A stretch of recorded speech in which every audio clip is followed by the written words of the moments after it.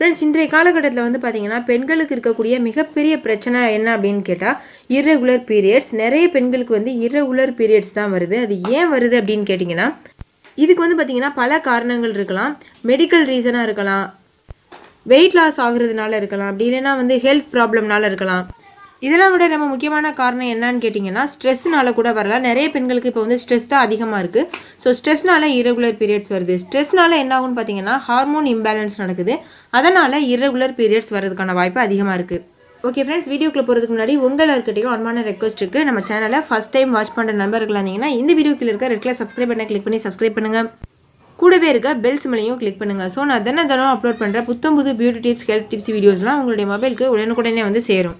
Irregular பீரியட்ஸை குணப்படுத்துறதுக்கு நான் 2 tips வந்து சொல்ல போகிறேன். ஸோ வீடியோவை ஸ்கிப் பண்ணாமல் பாருங்கள். ஃபஸ்ட்டு டிப்ஸ் என்ன அப்படின்னு பார்த்தீங்கன்னா, நம்ம ஃபஸ்ட் டிப் பண்ணுறதுக்கு முக்கியமான ரெமெடி வந்து இஞ்சி. ஸோ இஞ்சி எடுத்துக்கிடலாம். ஃபஸ்ட்டு நம்ம இஞ்சியை நல்லா தோலை சீவிட்டு அதை நறுக்கிக்கிறலாம். ஃபஸ்ட் நம்ம தோலை சீவிடலாம். எப்போதுமே இஞ்சியை யூஸ் பண்ணும்போது தோலை சீவிடணும், அப்போ தான் நல்லது. இப்போ பாருங்கள், இந்த மாதிரி நல்லா தோலை சீவி எடுத்தாச்சு. இப்போ இதை சின்ன சின்ன துண்டுகளாக கட் பண்ணிடலாம். இப்போ நான் எப்படி கட் பண்ணுறேனோ அதே மாதிரி கட் பண்ணுங்கள். ரொம்ப பொடி பொடியாக கட் பண்ண தேவையில்லை. இப்போ இந்த மாதிரி பொடி பொடியாக கட் பண்ணதுக்கப்புறமா ஒரு பேன் எடுத்துக்கோங்க. பேனில் வாட்டர் ஆட் பண்ணிடலாம். 1 கிளாஸ் அளவுக்கு வாட்டர் வந்து நான் இன்றைக்கி ஆட் பண்ணுறேன். இது வந்து ஒரு வேளைக்கு குடிக்கிற மாதிரி. இப்போது இந்த மாதிரி தண்ணி ஆட் பண்ணதுக்கப்புறமா இந்த நறுக்கி வச்சுருக்க இஞ்சி துண்டுகளை அதில் சேர்த்துடலாம். இப்போது ஸ்டவ்வை பற்ற வச்சு இது மேலே நம்ம எடுத்து வச்சுருக்க பாத்திரத்தை வச்சிடலாம். இது 5 நிமிஷம் நல்லா ஹீட் ஆகட்டும், ஒரு கொதி வரட்டும். இது வந்து நம்ம ஆனில் வச்சு கொதிக்க வைக்கக்கூடாது, சிம்மில் வச்சு கொதிக்க வைக்கணும். இப்போ பாருங்கள், நல்லா கொதிச்சிருச்சு. இப்போ இதை நம்ம ஸ்டவ்லேருந்து இறக்கிடலாம். இறக்கிட்டு இது நல்லா ஆற வச்சுருங்க. இப்போ ஒரு கிளாஸ் எடுத்துகிட்டு அது மேலே சன்னி வச்சுருங்க. சன்னி வச்சுட்டு இப்போ நம்ம எடுத்து வச்சுருக்க ஜிஞ்சர் டீயை வந்து வடிகட்டிடலாம். நான் வந்து வீடியோக்காக சூடாகவே பண்ணி காமிக்கிறேன். நீங்கள் வந்து குடிக்க போகும்போது நல்லா ஆறுனதுக்கு அப்புறம் தான் நீங்கள் வந்து இந்த மாதிரி வடிகட்டணும். இஞ்சி வந்து பார்த்தீங்கன்னா ஒரு பவர்ஃபுல் ஹெர்பல். இதில் மேஜிக்கலான ப்ராப்பர்ட்டிஸ்லாம் இருக்குது. இந்த ஜிஞ்சர் டீ நீங்கள் குடிக்கிறதுனால வந்து பார்த்தீங்கன்னா இந்த இஞ்சி வந்து உங்களுடைய மென்ஸ்ட்ரல் ஃப்ளோவை ஸ்டிமுலேட் பண்ணி இமீடியட்டாக பீரியட் வர வைக்குது.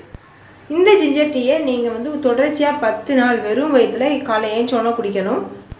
உங்களுடைய பீரியட் நாள் எப்போ வருதோ அந்த நாளைக்கு ஒரு 10 நாளைக்கு முன்னாடி இருந்தே நீங்கள் ஸ்டார்ட் பண்ணிடுங்க. அப்போ தான் கரெக்டாக உங்களுக்கு பீரியட்ஸ் வரும்.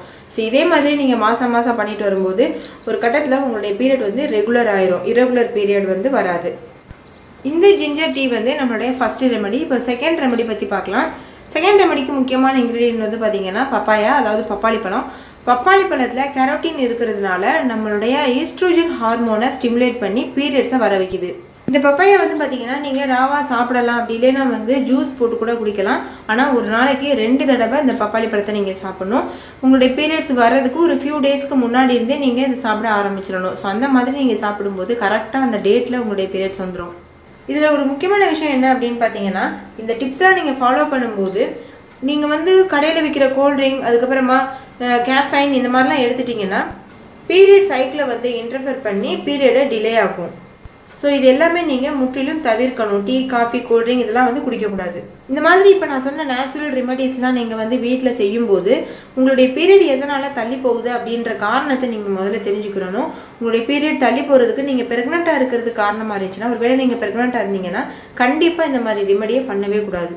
உங்கள் பீரியட்ஸ் தள்ளி போகிறதுக்கான காரணங்களை வந்து உங்களுடைய டாக்டர்கிட்ட கன்சல்ட் பண்ணி நீங்கள் தெரிஞ்சுக்கோங்க ஃபஸ்ட்டு. அதுக்கப்புறமா இந்த மாதிரியான வீட்டு மருத்துவத்தை நீங்கள் வந்து பயன்படுத்தலாம். ஓகே ஃப்ரெண்ட்ஸ், இந்த எஃபெக்டிவான ரெமெடியை நீங்கள் வீட்டில் ட்ரை பண்ணி பாருங்கள். உங்களுடைய ரிசல்ட் எப்படி இருந்ததுன்றதை கமெண்ட்ஸில் என் கூட ஷேர் பண்ணுங்கள். நீங்கள் ஷேர் பண்ணுற கமெண்ட்ஸ் வந்து மற்றவங்க வாசிக்கிறவங்களுக்கு வந்து ரொம்ப யூஸ்ஃபுல்லாக இருக்கும். ஸோ கண்டிப்பாக கமெண்ட்டில் சொல்லுங்கள். இந்த வீடியோ உங்களுக்கு பிடிச்சிருந்தா இந்த வீடியோக்குள்ளவே லைக் பட்டன் இருக்குது. லைக் பட்டன் கிளிக் பண்ண மறந்துடாதீங்க.